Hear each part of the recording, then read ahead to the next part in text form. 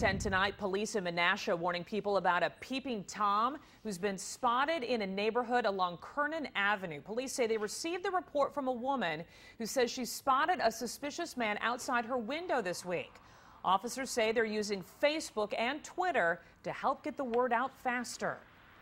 It's, I think, just a really invaluable tool, especially using something along the lines of Twitter where you can get that information out to the public right away.